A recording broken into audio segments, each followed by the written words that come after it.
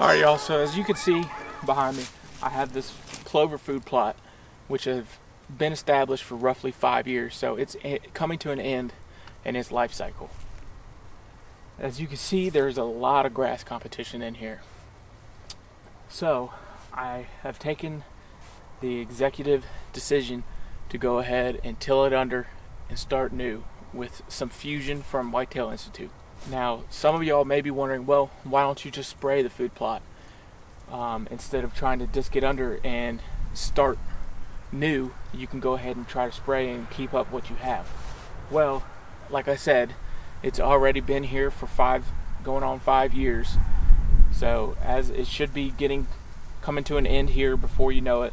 And plus, I figured I'm gonna be spraying those weeds anyways, so why not just start with something new and deal with those weeds throughout the summer by mowing and using some of the products such as Arrest Max that Whitetail Institute provides specifically for these perennial food plots. I think I'm not going to have any trouble getting this to establish given the weather. Now if we don't get any rain, I might just shoot myself in the foot. I might be sitting here during turkey season wondering why I ever tilled this under. But I think being the end of February right now, their guidelines say for this area, we're in the Piedmont of Virginia, I can go ahead and plant anytime from February 15th through, I believe, April 1st. So it's the end of February, I'm right in that time zone, and the weather has been awesome. We're supposed to get some rain tomorrow, pretty solid rain tomorrow, so I shouldn't have any trouble getting moisture down in this bottom. And I'm excited to have y'all follow me along as I go through this trial and error, because I know if anybody else is out there is like me, they wanted to plant a perennial food plot in the spring such as clover to see if they could have some turkey hunting success, because they're not only focused on deer, they're focused on everything. So I'm going to be able to show y'all my success or my failure, so stick with me, should be fun. Okay, so I'll go ahead and show y'all what I'm talking about when I say that the weed competition is almost too much for this food plot, and by the time I spray it, it's probably going to leave gigantic holes where I'd have to come in and overseed anyways. So I'm just going to go back and till it all under. So I'll show y'all a bad spot such as this right here. As you can see, this was all once clover, but it got taken over by this grass.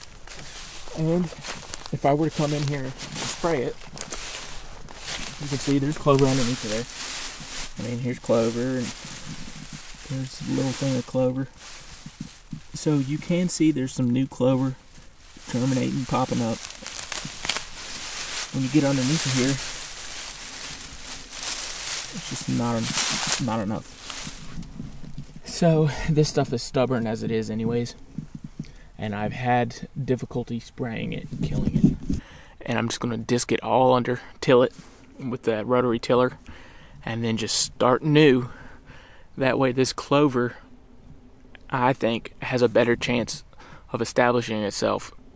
I have planted a clover plot like this before, and it actually blew up and did really well. Now, we had some good conditions, so that may have something to do with it, but I think that I can make this a successful food plot, given that I help it as much as I possibly can with fertilizer and spraying with the Arrest Max that they use.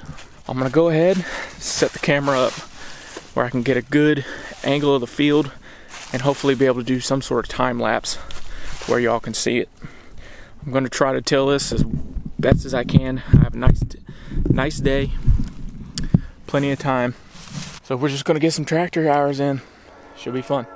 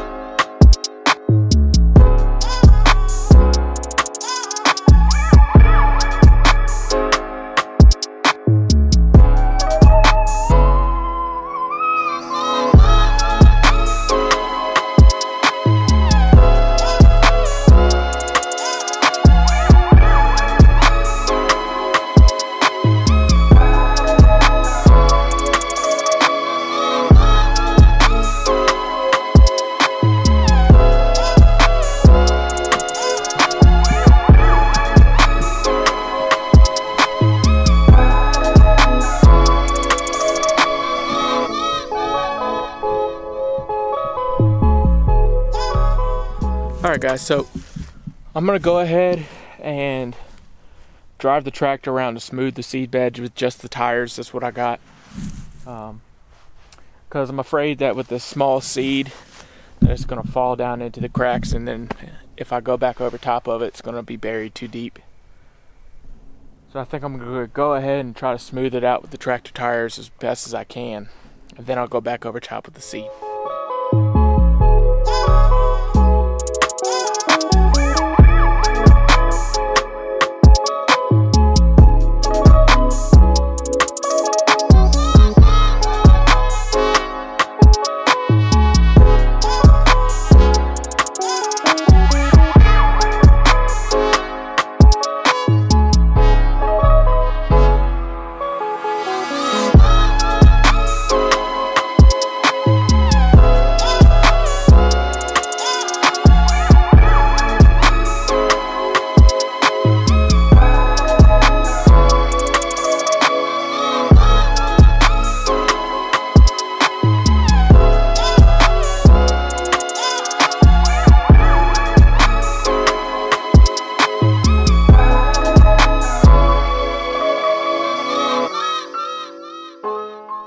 Alright, so now that is a well-prepared seed bed right there. Nice and flat.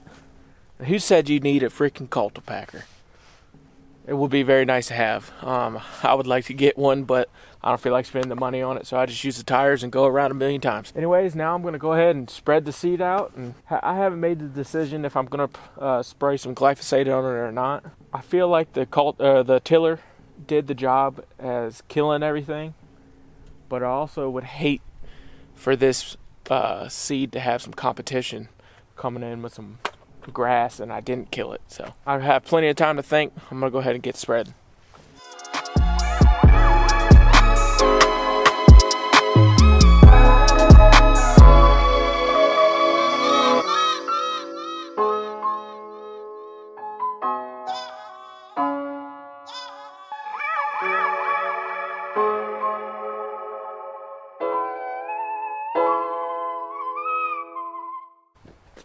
That's that.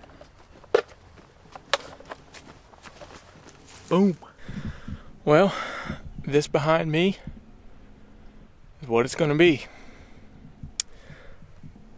I shouldn't say skeptical, but I'm always a little worried whenever I plant a new food plot or do something like this where I have something grown already and then I killed it. Basically nuked it. I did end up spraying some glyphosate out here. Since there was a lot of grass still out here, I didn't want any of it coming back. And I know that some of that clover may have came back, but I didn't think it was worth it. But I think it looks awesome. This seed bed, I mean, using the tractor to drive around worked just fine. I'll go ahead and show y'all.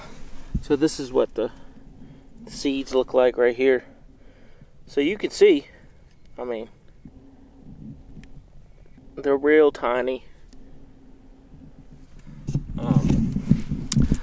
They're real tiny, and they shouldn't have any problem getting pushed into the ground with this nice rain we're going to get tomorrow.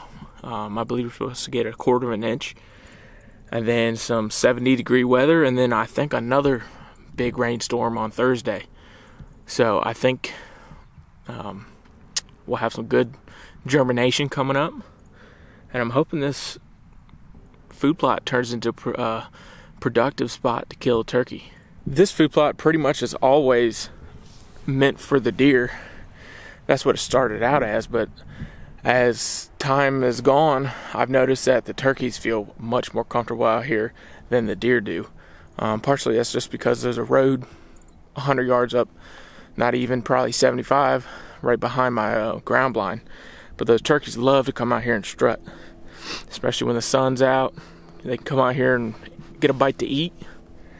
And every year I have turkeys out here strutting around. So I'm hoping maybe I can kill one over this food plot, because that just makes it that much sweeter.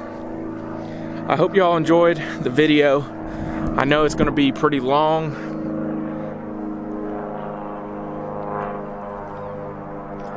Sorry about the plane. As I was saying, I hope y'all enjoyed the video and maybe learned something, either something you didn't know or learned from one of my mistakes. We'll see how that turns out in about a month or two. Please like and subscribe. You can go follow me on Instagram at Going with Gus. And as always, gotta get going.